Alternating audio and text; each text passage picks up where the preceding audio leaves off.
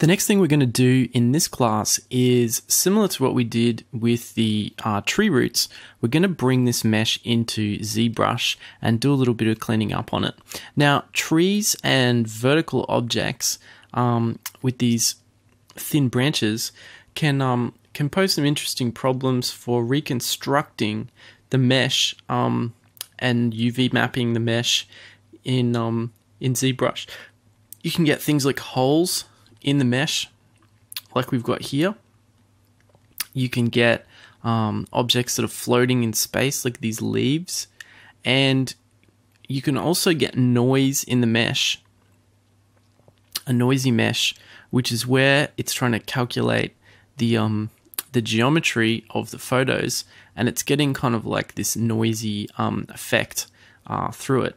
Now, one way of eliminating that noise in PhotoScan is you can go up to Tools, you can go to Mesh, and there's an option here called Smooth Mesh. If we select that, it's got a passes button here, and you can select the number of passes of smoothing the mesh. If we leave that on 1, and we have a look at the viewport here at the mesh smoothness, and press OK, what you'll see after this process is finished is it's evened out and averaged out the surface detail of the mesh. What it also does, though, is it can reduce the detail of finely detailed parts of the mesh, like spiky edges of the bark, thin capillary plants growing up the trunks of the trees, thin capillary roots going off the bottom of the trees. So in my experience of using this software, I've tended to leave that off so that it gives you the extra noise and the extra detail on the flatter parts of the mesh, so that you're able to remove the noise by painting it out in ZBrush. So what we're going to do now is we're going to export this model and then save it as a ZBrush file. So to export this model, we go up to File, Export Model, and we're going to save this in as rainforest tree underscore A1 underscore FX PhD training dot obj. We don't need the texture, so we'll save that, and then we can bring it into ZBrush. So we'll fire up ZBrush, and we'll have a look at some of the tools that we can use to sculpt this tree and repair any of the missing geometry, the rough surfaces that have been created, and basically just tidy it up so that it's going to give us a really good reprojection once we've UV'd it. So now that we're in ZBrush, we're going to go onto the import button, and we're going to import our tree. Now, all the different sizes and shapes of objects that you'll be working on have different techniques and different methods for sculpting and adjusting them that are slightly different to each other. So if we go into PhotoScan folder, we'll grab this FXPHD training file that we just saved. Now, once again, the way to draw this into the scene so that we can edit it is we'll wait for it to load, and then we can just drag and pull that into the viewport. We're going to hit Edit Object, go to Perspective View so that we can see this object in the correct view orientation. And then now we're going to go and start editing our shape. So one of the first things I'm going to be doing with this tree is I want to be able to delete these outside edges, but not delete the inside edges of this tree, so that I'm able to keep the detail that I want, but delete the detail that I don't want. Things like this floating edge that's over here, I want to get rid of that. Potentially these leaves that are coming off here, they can be cards. I don't need these to be necessarily textured geometry coming off the side, because this is all the leaves that it's failed to scan super accurately, that are really razor thin. And the top of the tree here, we can see here we've got a double projection with the geometry, some holes on the side here, and basically the top part is missing, as well as some bumped out geometry here. So let's have a look at how we can repair all of this and delete these side parts. So to delete sections of geometry, you can use selection, and then you can delete the unselected objects. That's one way to do it. And the other way is to use the delete selection. So let's have a look at, first of all, selecting the parts that we want to delete. So I'm going to hold down the Control and Shift key, and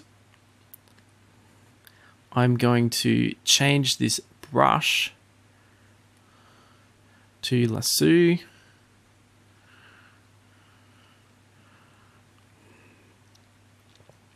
And I'm going to go around this shape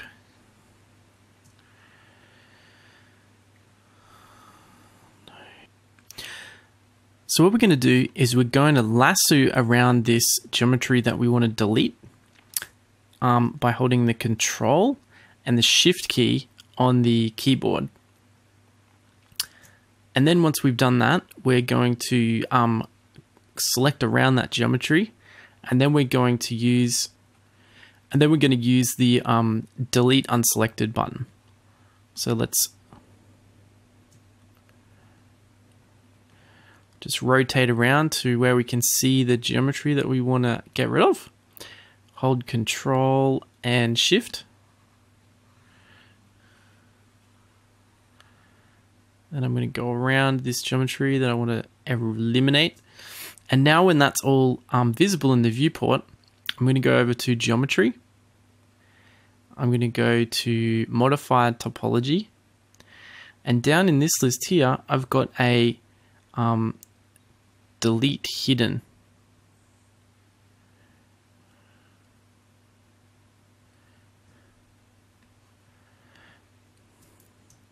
So if you draw a selection around the scene, it will swap between the geometry that you've selected and the geometry that you've deselected.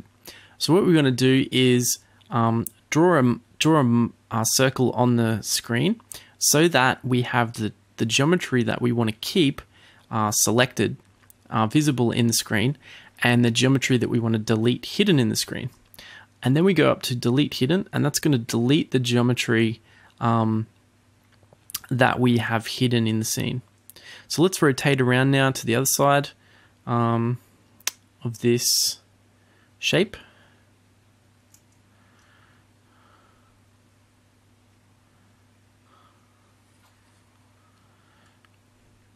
And we'll invert that selection, and we'll delete hidden. Then we're going to rotate around to the other side where all this noisy leaves are down here. And we're going to select that very carefully not to chop into the geometry. I'm going to delete hidden on that. Then on the side of the tree here, you can optionally keep these leaves. You can see them here. Now they'll texture up quite nicely with the leaf textures, but the geometry is going to be very, very messy and very heavy when you go to render that. So I'm going to option to delete these, and I'm going to flatten out the surface, and this is going to be a tree that uses cards as leaves. So let's go down here and see if there's any extras.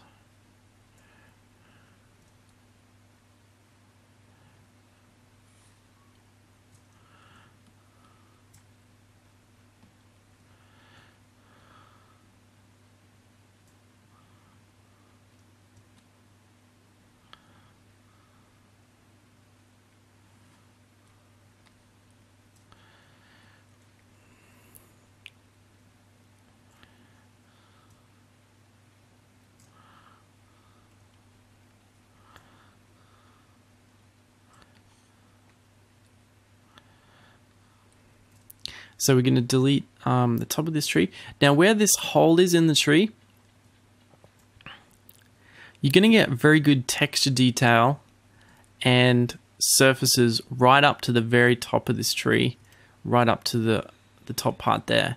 So if you delete the geometry all the way down to the bottom of this gap, meaning delete the tree all the way to here, what you'll actually be doing is you'll have all cleanish geometry. However, the problem is you're going to lose so much detail of the actual tree itself. So I would suggest actually simming is have to model the upper part of the tree anyway. The other 2/3 of the tree that go up into the palm tree branches anyway in Maya, is I would actually leave this as much of the tree in as possible, and maybe just delete this this top section here that that only has one side on it, and keep the rest, because that's just going to give you a lot more texture and geometry detail that you can easily fill in with the Maya modeling later anyway, because you need to model the rest of the trunk and texture it with a tileable texture, and also have the branches coming off this tree and all the foliage. It's really just the base and the textures on here that you're wanting to get detail out of the photo scanned work. Now the next thing we want to have a look at is how to smooth out some of these rough edges on the tree. Now there's a difference between the detail in the scan and errors in the scan, and I'll show you how to have a look at and identify those. Detail in the scan is things like this rough texture on the tree. If we zoom out, we can see, and we have a look at that texture, we can see that it's very smooth on this part, even though it has rough geometry texture on it. And then it turns into very bumpy on this part. That's actually where the plants are growing across the palm tree. Now down here, it's very noisy and spiky geometry as well, but that's actually where the trunk of the palm tree is branching into the roots. So all these edges and this sort of sharp, spiky geometry down here is actually part of the scan data as well, and it's not actually incorrect noise. What is noise is these horizontal looking lines that appear on flat, straight edges of the model. So if we go up here to the upper parts of this side branch tree here,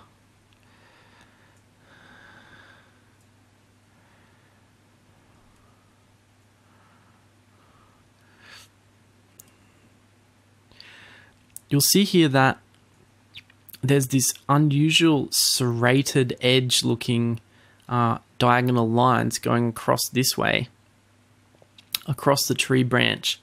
And what those actually are is where the point cloud has been dispersed over the texture maps, and it's actually hasn't had enough information to fill in to create a cylinder. And so what it's created is actually lines that kind of join together, a bit like pixels, like joining a thing together.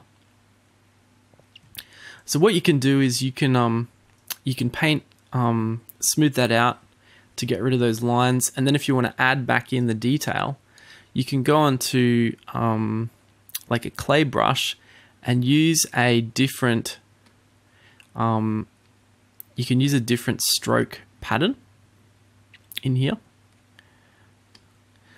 So let's say we use this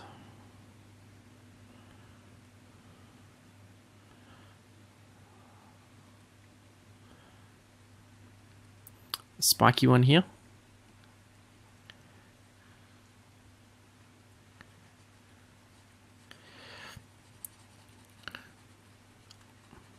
And we can easily add in a little bit of texture detail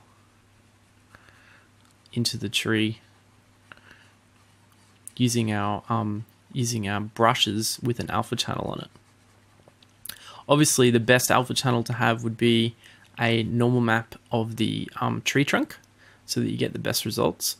But this will still give you, still fix up any weird mathematical looking parts of the geometry, and definitely give you a much better result. Now, the next thing we want to fix up is these bubbles. The bubbles aren't part of the scan data. They're actually errors that are caused by holes in the scan data.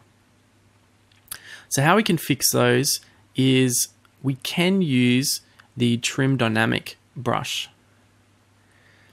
Now, the trim dynamic brush we used before on the rocks, and it's great because it allows us to flatten out areas of geometry without losing detail. So it's squishing down the detail of the geometry and retaining kind of like the quirky, unusual shape of it.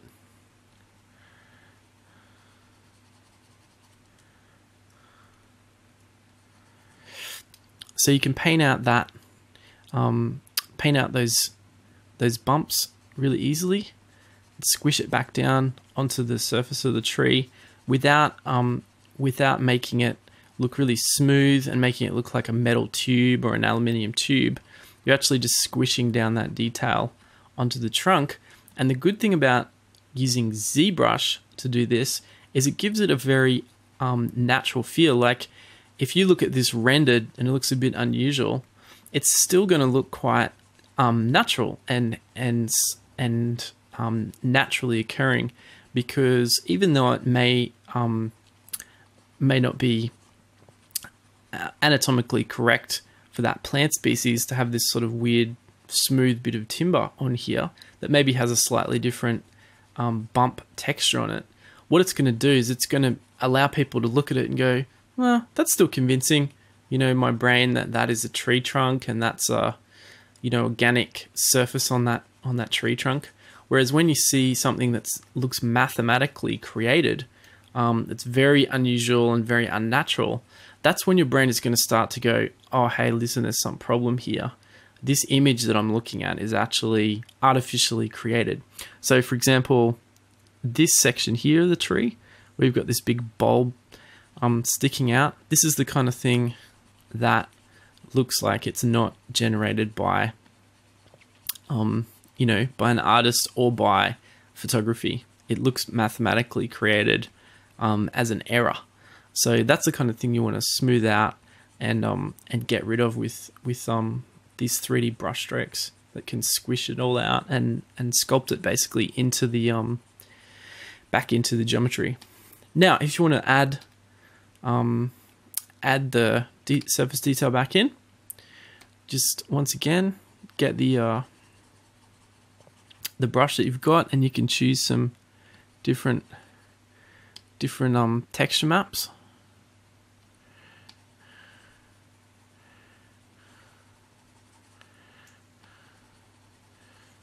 And push and pull those around.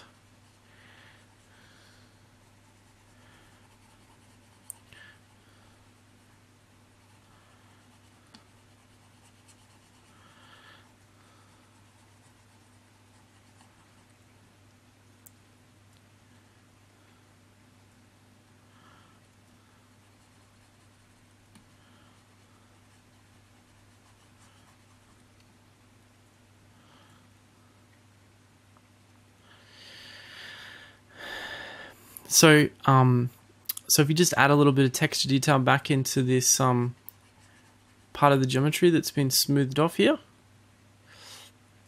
so that you can get rid of those smooth edges and add in some texture detail back into this shape, that could really help to integrate it back into the tree and give you some really nice results.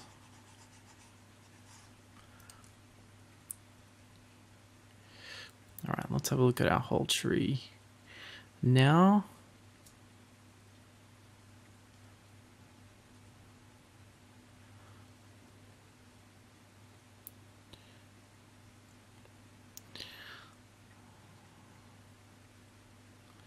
So it's looking pretty cool.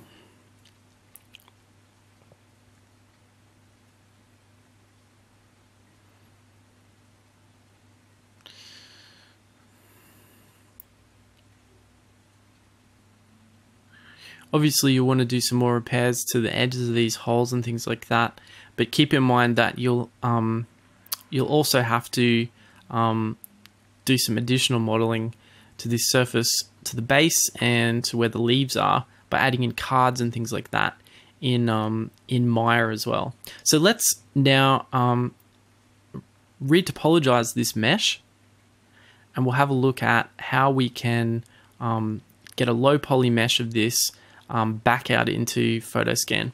So what we're going to do is we're going to go up to our subtool, to the geometry, and we're going to go into the duplicate button, which is going to give us a copy, and we're going to rename the duplicate.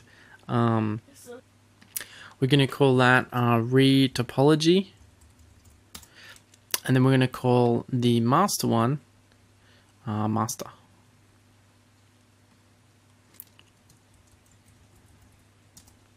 So this one's our master one we're using to project, and this one's our retopologized one.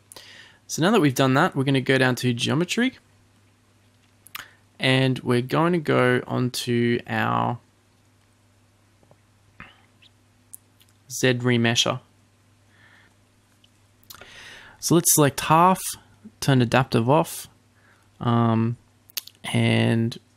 we're going to hit Z remesher. Now this is going to pull our poly count from 2.58 million down to, we're aiming for around 15,000 mark. So we'll let this Z remesher process through, and what we're trying to aim for is some nice even quad geometry. Now that we've got this lower res model, what we're going to have a look at is Dynamesh.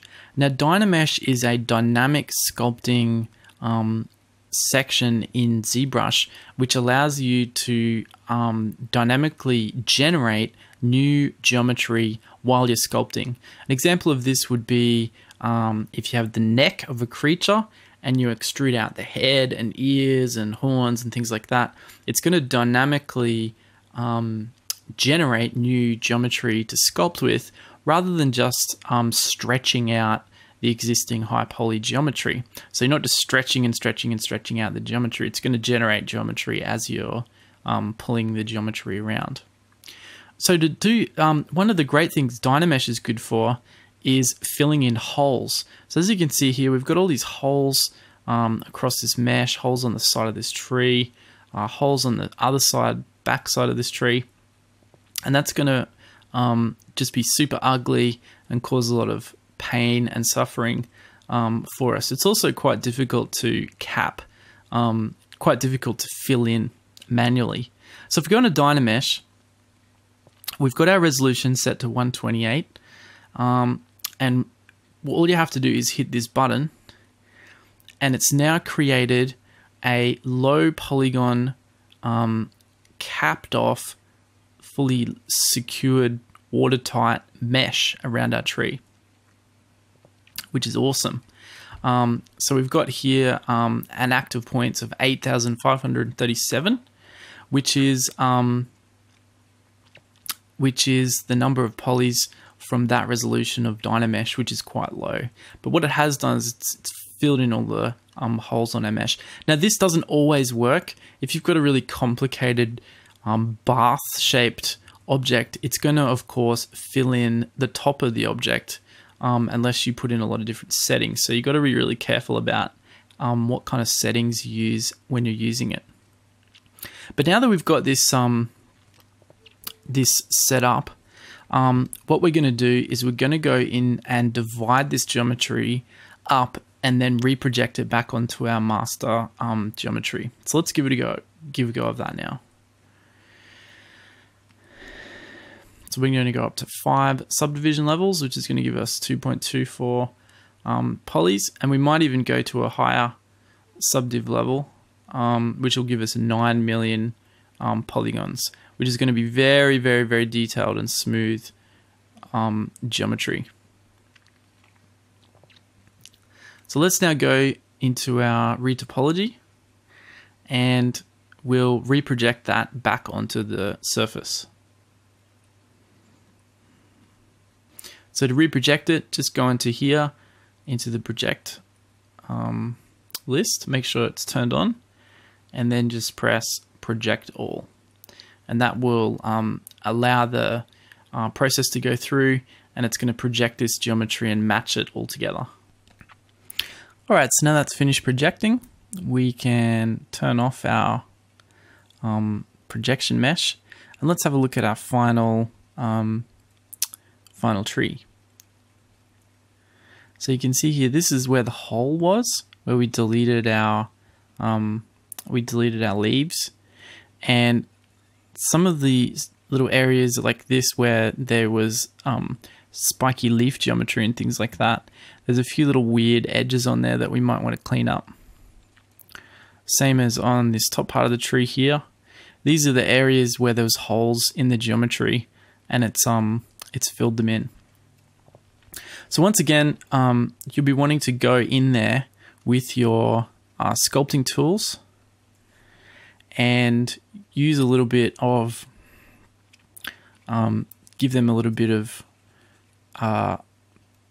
special sauce, a bit of ZBrush love to get the get rid of these edges and blend in the shape into the rest of the model.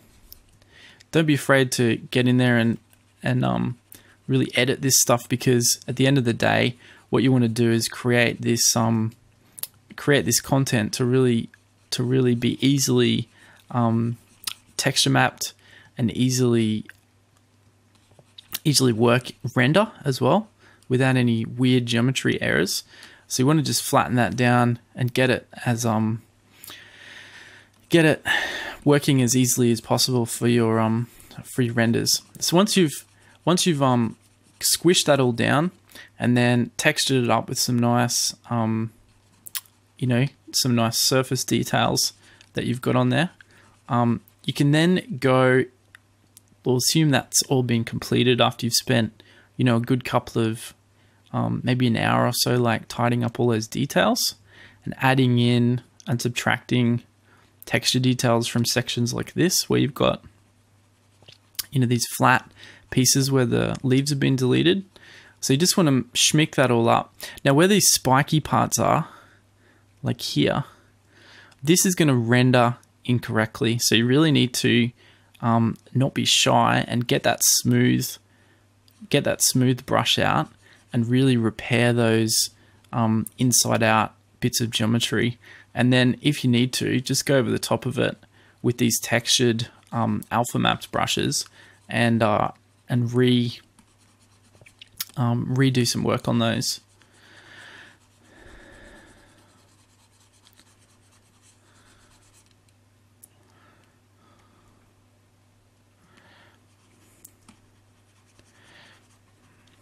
Because you need to have all the geometry facing the correct way out. You can't have it inside out and all squishing all over itself. It's not going to work when you go to use it as displacement maps, when you go to render it, when you go to do deformations on it and do all kinds of things. Basically, that's the geometry is unwell, and you need to be the doctor and fix it basically.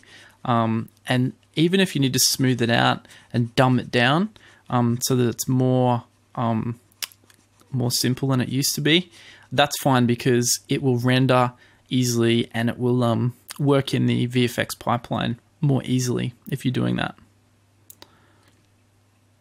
And don't forget as well, a lot of these assets are going to be used, they're going to be used with motion blur, with depth of field, and the final the final image that you see of these objects, if we use one of these trees as an example, this is the foreground, this is the tree here we're working on. There's going to be motion blur, there's going to be depth of field, there's going to be a lot of action happening in this frame, and hopefully if it's not a boring movie, you'll have a few robots fighting other robots, or commandos or something running through the background of the scene, or the foreground, or bullets whizzing past, and that's actually going to be the context of the shot, even if it's used close up. It'll be a couple of seconds, and it'll just be this awesome detailed element that you never question is actually there in the scene, when all the rest of the story is taking place around that prop, basically. So keep in mind the context of the content you're using.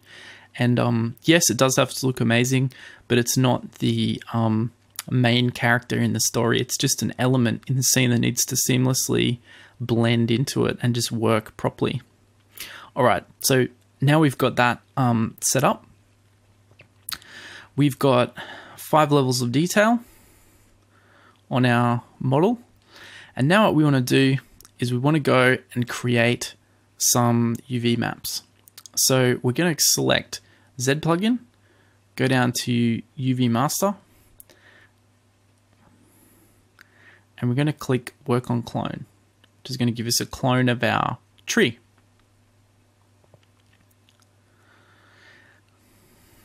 Now, if we go into UV master and just put it over onto the side of our object here, one of the ways I like to split up the poly groups for trees is, rather than having 2 vertical trunks in one poly group, that's going to be a little bit difficult to UV unwrap. So what I'm actually going to do is I'm going to go enable poly groups, and then I'm going to scroll down to my poly groups menu, and I'm going to select, press Control and Shift, and then I'm going to select this right hand side of the tree, and I'm going to say group that as one poly group, and then tap the screen. Then I'm going to select the second top part of this tree, and I'm going to select that as a poly group, which is going to give us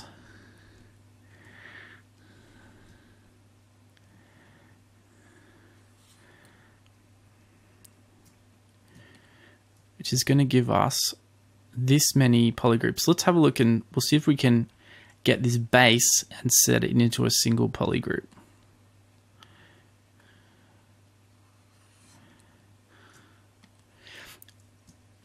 So now we have 3 main poly groups,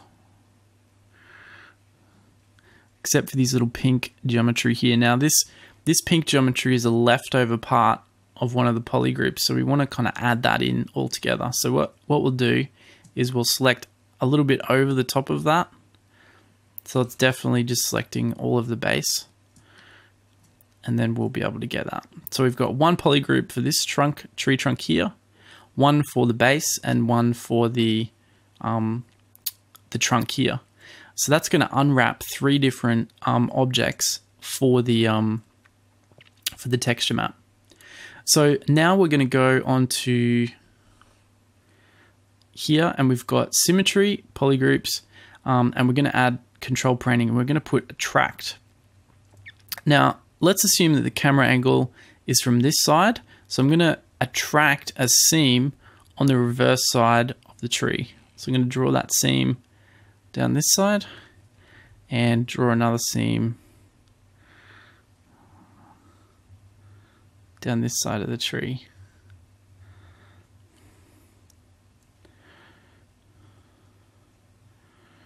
So if we're looking at it from this side, we should have a seamless unwrapped texture map. Now that we have that, let's press unwrap, and we'll see how that works. So that's now unwrapped successfully. Let's have a look at the flattened objects that we've got. So if we have a look at flatten, this is the UV layout that we've got. Now there's a few little errors on this, and that's where I've incorrectly selected the geometry with too many poly groups. So just be careful when you create the poly groups for your mesh. So now I'm just going to copy the UVs, and I'm going to go to my my main high resolution tree. It's in here. And I'm going to paste the UVs into this. Paste the UVs into this tree. Now that we've done that, we can now export all the different levels of detail of tree into our folder. So we'll go down to subdivision level 1. And we'll go on to export. We can save this as rainforest tree poly LOD1. It's going to save an OBJ file. Then we can set it to level 2.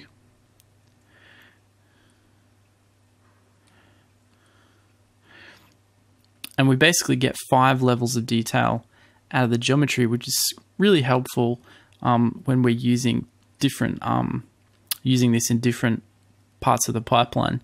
People might import these into Nuke and position them for working on VFX shots. People might use the ultra high resolution one to generate normal maps for a game engine or displacement maps for RenderMan. There's just all kinds of different reasons why it's great to have lots of different levels of detail for your assets.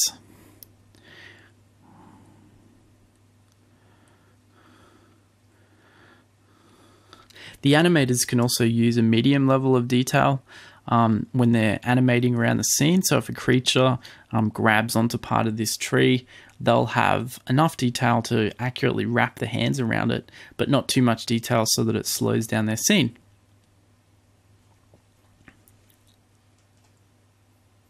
So once you've exported all these different meshes, you can then go back into PhotoScan and texture the tree similar to what we did with the So now that we're back in PhotoScan, we've got our old mesh here with all the different holes and errors on it and weird stuff going on. And what we're going to do is we're going to import our schmicked up mesh out of ZBrush.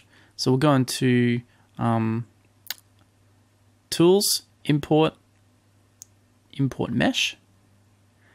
We'll go into Rainforest Tree, Level of Detail 3. I'm going to bring that in because it's a sort of medium level detail mesh that still has all the UV maps on it. And that's our mesh that we've got out of ZBrush. And then to create a texture map, we're going to go on to Build Texture. Now it's got Keep UVs because it's found out that this is a UV'd model. The blending mode is going to be set to Mosaic. The texture size is set to 16K. Now let's press OK, and we'll let that process the textures. Now when you load in the high resolution mesh, it's going to have the same texture coordinates because the UV maps are matching. So the texture map that you generate from this lower res model is going to match all the different levels of detail that you use for this tree. So here's the final texture map baked onto the tree, and you can see that it's just super awesome. It's so detailed and it's completely unique the whole way around the entire tree. That's one of the greatest strengths about PhotoScan assets. If you have a look at the tree texture as I rotate this around, you can see that it's completely unique. It's got so much variety and variation in the texture and in the color that's in the tree as you spin around it. No two even quadrants of it are the same or similar to each other, and you'd never get that in a million years using procedural tiled texture maps trying to use the same thing. There's just a massive amount of high resolution texture detail in here that's just going to look awesome when you're rendering it, especially when you're putting on motion blur and depth of field and things like that, because all the detail is going to be just in the background, and it's just going to be totally convincing. Even though I've seen these trees a lot in real life and seen these photo scans assemble it's still amazing just to look at them and see just how much variety and detail you actually get out of these scans and out of these geometry constructions. It's just, in such a short space of time, it's just an amazing thing to see. You can turn it around so quickly with just photographs as your reference without doing any manual modeling or manual texturing in Photoshop or Maya. We've just been using Photoscan and ZBrush. So once you've put the textures on there, you can easily export the model, and we're going to save this as level rainforest tree textured.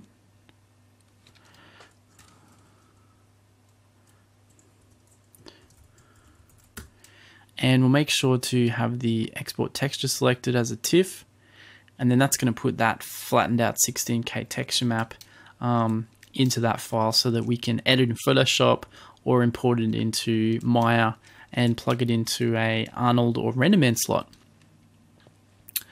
In the next class, we're going to be moving on to have a look at how to do flat ground areas. We're going to be using a rock area that's got a lot of flat detail in it, a lot of leaves on the ground. And we're going to be having a look at different techniques for photographing flat surfaces and how to get the best detail out of that. So stay tuned for that class.